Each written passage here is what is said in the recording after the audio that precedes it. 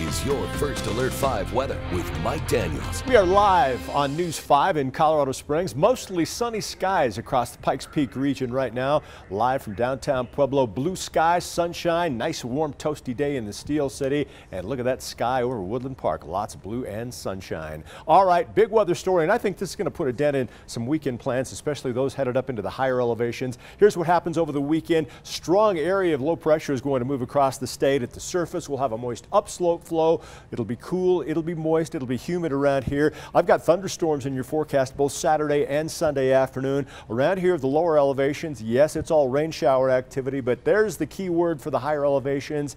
It is going to snow. A little unusual. This is an unseasonably strong storm, so let's dig deeper into that snowstorm over the mountains. It'll happen late Saturday into Sunday morning. Prime target, the northern and central mountains. Snow level dropping as low as 9,500 feet. Yes, that's unusual this time of the year. I think we'll see light accumulating snow above 10,000 feet. Of course, some pretty healthy snows across some of the areas up above Timberline, but if you're going to be traveling over Independence Pass, Vail Pass, Rabbit Ears Pass into Monarch Pass, certainly allow yourself some extra travel time because I think we'll see accumulating snow on those high mountain passes. Here we go. Early Sunday morning, the snow starts. Going to see it expand across the areas of northern central, even into the Lagaritas and San Juans. Just a taste of snow, but I think the prime target is going to be the northern and central mountains. Wanted to give you the first alert on that. Tomorrow, lots of sunshine for starters. By 10 a.m. already in the 70s and 80s across southeastern Colorado. Thunderstorms start to fire up around 2 o'clock across portions of northern El Paso County. Later in the afternoon, we'll see those thunderstorms back into Teller County. Right now,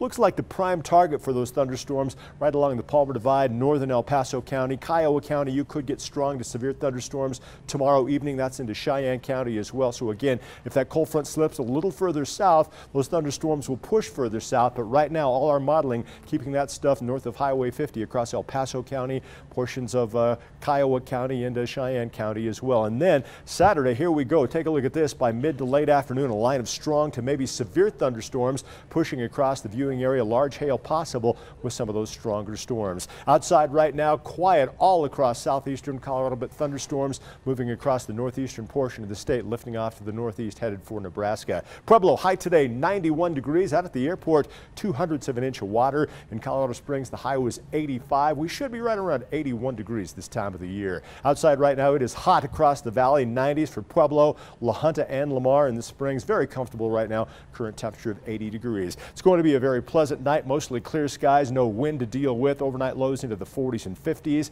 Afternoon highs tomorrow. One last real warm day here across the southeastern portion of the state. If you're scoring at home, summer officially rolls in at 9:54 tomorrow morning.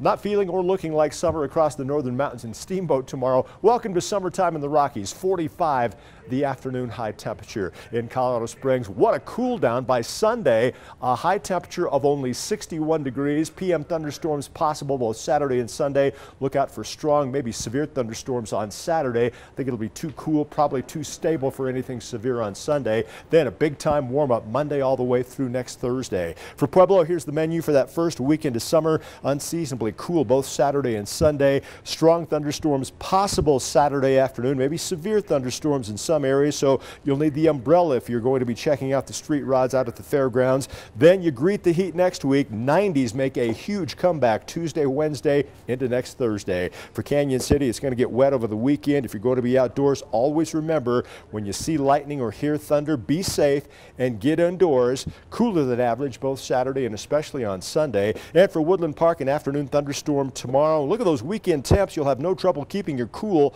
Sunday will feel more like April, not the first Sunday of summer.